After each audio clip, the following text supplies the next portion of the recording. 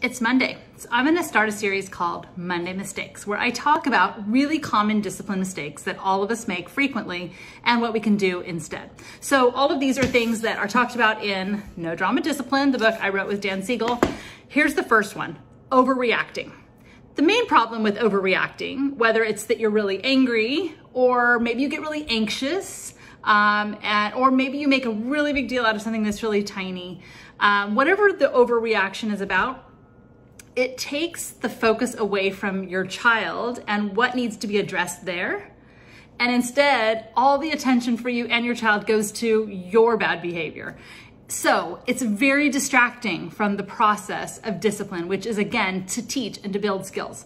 So anytime you're about to overreact, the first most important thing is noticing that that's what you're about to do and to pause and either take a moment to take some deep breaths.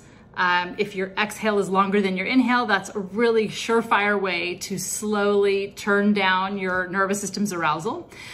You may need to say to your kids, I need a couple of minutes to calm down my body and my emotions so that I can respond to you in the way that is going to be most helpful. And take a few minutes. You can, let me give you permission, you don't have to handle the behavior in that moment. As long as your kids are safe, it's fine for you to step away and to take a few minutes for yourself.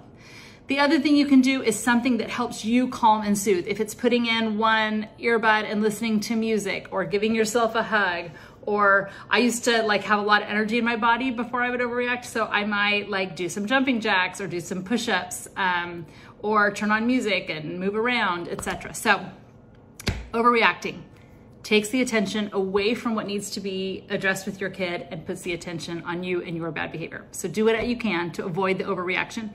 And when you do overreact, make the repair with your kid.